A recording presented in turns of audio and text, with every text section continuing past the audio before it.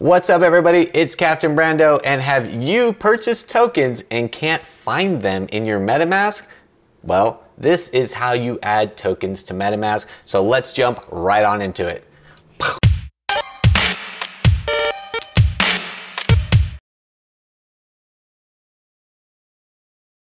Alright guys, first off, I'm not a financial advisor. I'm here for entertainment purposes only, for you all to enjoy.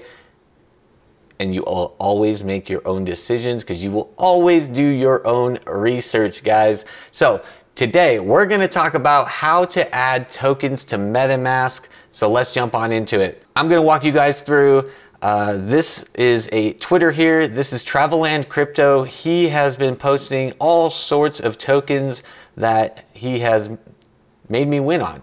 So I respect this guy. I'm going to give him a shout out right here and show you all, the audience, Travladd Crypto on Twitter, and I'm going to walk you through how I would add a token based on this research here. And always do your own research, guys. Always. I'm just going to do this quick. If you want to jump in and learn about the token, please do so, because they could very well fail. Do know that it's your own risk. It's always a risk. So I'm just going to walk you through kind of how I would audit this token, just looking at the chart. And we all see it. First off, holy cow, that thing is taking off. I start there, you look at the graph, then the total supply, 10 million, which is really, really low. And there are only $44,000 in it. So this possibly is most likely a meme token. There's not a lot here. There's usually a website link. So again, always do your own research, guys. But let me show you how you can purchase it. So first I would hit trade, and then you can see my BNB here. Let's do 0.03. That's 2,000 of these guys. So we're gonna hit swap. MetaMask is gonna come up, and that is the gas fee there. Once it swaps, you guys can see up at the top here, in the URL, that is the token ID. You're gonna copy that. The other thing to do is always check out the actual token contract. You can do that on BSC scan here, and this will tell you what's going on with the token as well. There's only 188 addresses on this one, and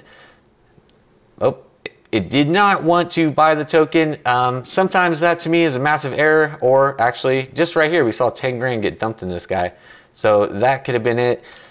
So once you have the token ID there, guys, go up to your MetaMask extension. If you don't have MetaMask installed, you don't have the extension, you got to start there. You can check out my other videos. If you have not hit subscribe, please hit subscribe. Check out all my videos on my channel, teaching you guys all about crypto and crypto gaming and NFTs and tokens and the whole series. And I'm going to be coming out with a lessons course to teach you all how to get into crypto the right way and not get scammed, because this token itself could very well be a scam. So I'm only using it as an example. Please don't follow this, and always do your own research.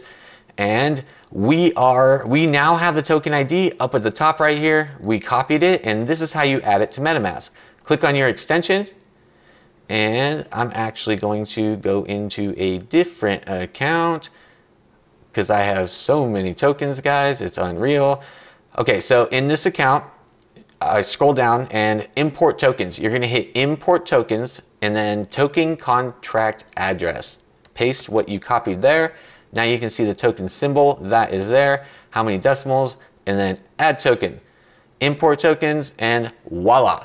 Now the token is added, but always make sure you are on the right mainnet, guys. So to do that, if you're buying on Ethereum, you need to be in the Ethereum mainnet, or Binance in there, or Maddox for Polygon. To do that, click on top here in your MetaMask. When you have it open, you see all of the test nets and mainnets and networks here. Currently, we are on Binance. So make sure that you have selected the right mainnet first before you add the token, because it will get complicated.